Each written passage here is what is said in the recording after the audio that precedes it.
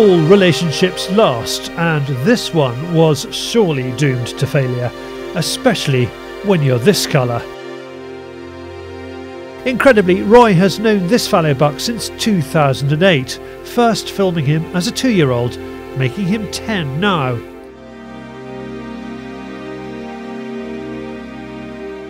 Here he is in 2012 when Roy was recovering from surgery. And here he is again last year.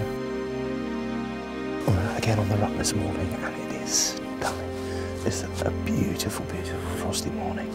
It's about 2 degrees at the moment, and it is exactly what the doctor ordered. We've just heard a grunt on there, so I'm hoping it's a reasonable sized buck. I'm really hoping it might be our old boy, so we can have a look at him and get an assessment of him, just see how he's looking. If he presents a shot on this beautiful October morning, is it time to take him or just doff the cap once again, even if the headgear is slightly mangled?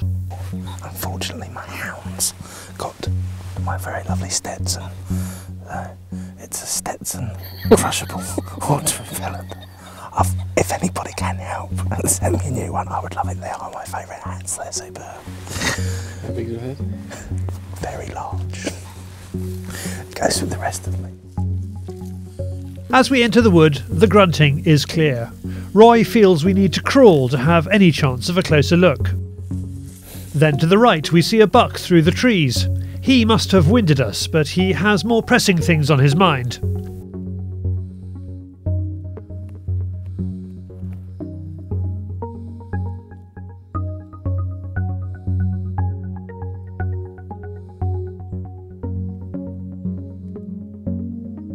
Roy clocks him and thinks he might have lost form. That looked like one of my boys.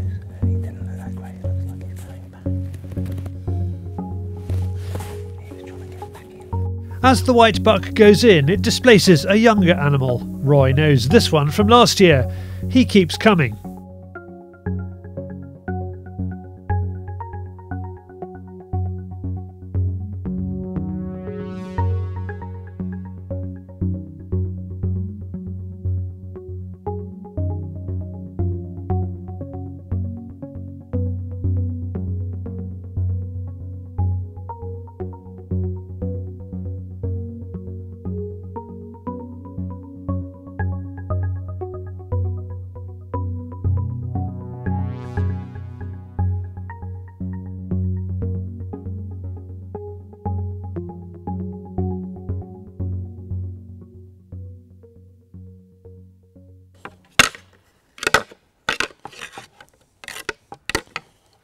Roy decides it's time to try and call his buck off the stand using the antlers.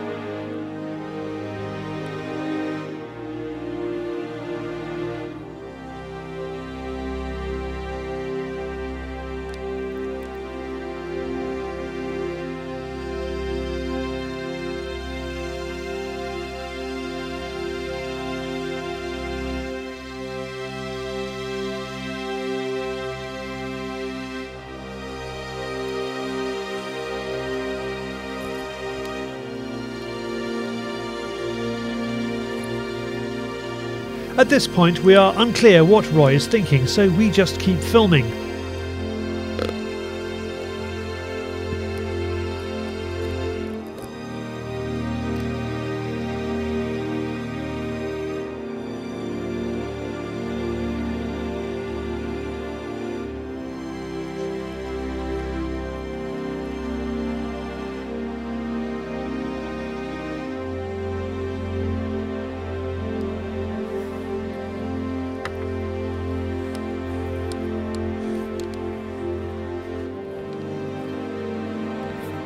The white buck drops back and turns broadside.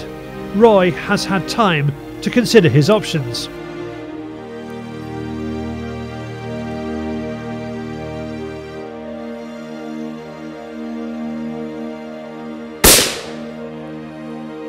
The fallow leaps to the heart shot and drops 20 yards behind.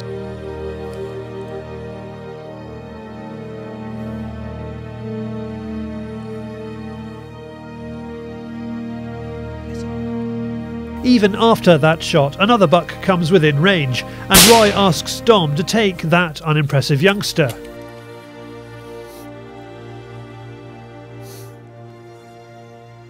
It's a very bittersweet emotion at the moment because he's an old boy we've encountered, and you feel like you've known them for many years. So.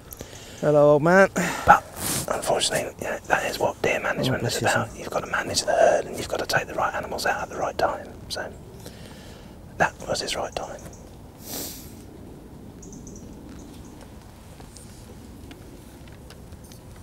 A closer look confirms that Roy has made the right decision.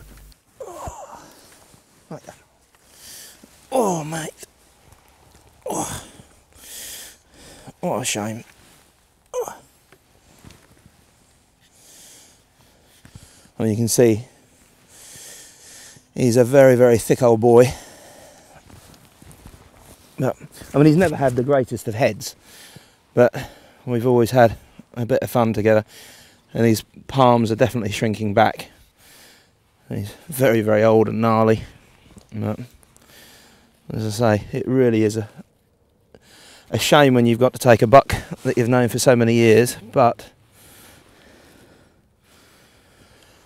as I said before, unfortunately, it is part of the process. So, although it is a real shame to know it's going to be the last time we ever see him on the rotting stand, it's probably the best thing for him, because if we do get a hard winter, then as they are getting older, they do struggle to cope with it. So,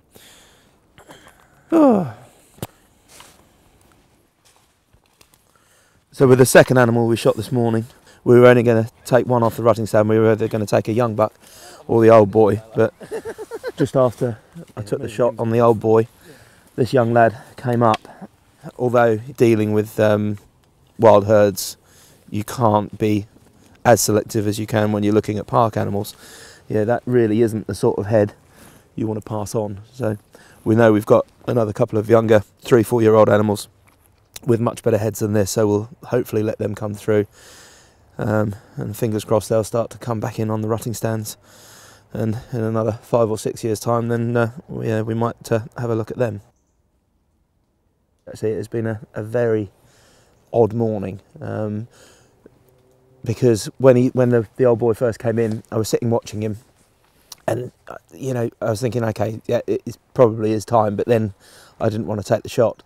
And then as he walked off, you're thinking to yourself, okay, time is of the essence, and if we're going to do it, then this will probably be the year to do it. He did look stunning though. But there we go. All right, let's get these sorted. Breaking from tradition, Roy has been using a new rifle this morning. He has a ticker on test in 2506 that we're going to do some reloading with. This was its first outing in the field. We were using standard federal ammunition in it this morning, but we're going to be doing some reloading, so I'm looking forward to seeing how that little rifle performs. As a stalking rifle, it has been absolutely superb. It's nice and light. It's got one of the new Stalin mods on it, and getting it through here, it's been really superb. It's got a 20-inch barrel on it, and so it was quite nice not having that extra length. Not that I've ever been blessed with extra length, but it's been quite nice not having a long one that bashes around and hits the bushes too much. People love watching and appreciating deer. It's a shame that many don't understand that those who choose to take on the responsibility of managing them love deer too.